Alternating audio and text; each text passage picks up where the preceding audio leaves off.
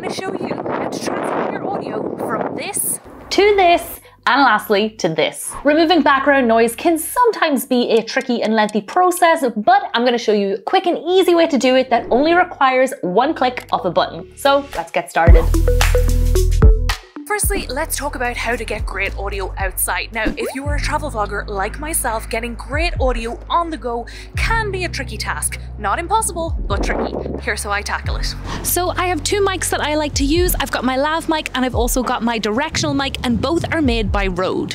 This is how I sound without any mic plugged in. And this is how I sound with my mic plugged in. Now, because this is a directional mic, it's only going to pick up on what it's being pointed at, which is me. It is a little clearer, the audio, but I think we can do one better by adding on the dead cat, which is going to muffle the wind. So let's add that now. Okay, so I've added the dead cat to the mic, so the audio should be slightly clearer. However, let's say that I want to add some distance between me and the camera. How are we going to do that? So I've now added my lav mic, and on top of that I've added my dead cat again to muffle the wind noise. So now if I leave some space between myself and the camera, you should still be able to hear me nice and crisp, nice and clear with minimal background noise.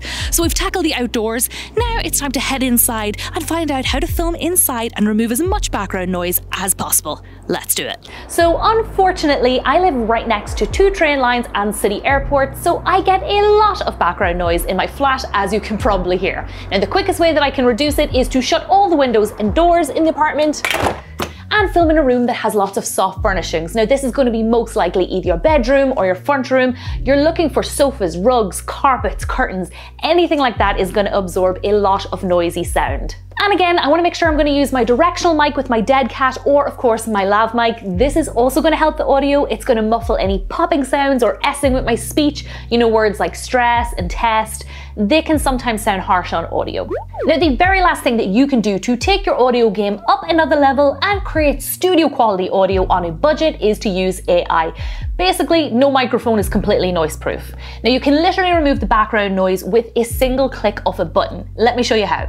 On Veed here, I've imported my clip that was filmed in London's Underground. I know, super noisy backdrop for filming. So let me show you what it sounded like before I used AI. This is before AI cleaned my audio. And now if I click clean audio and I give it a moment, I'm going to play the video again so you can hear the difference. And this is after AI cleaned my audio.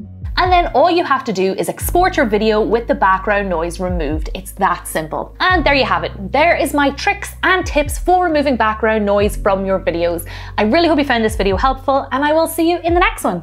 Bye.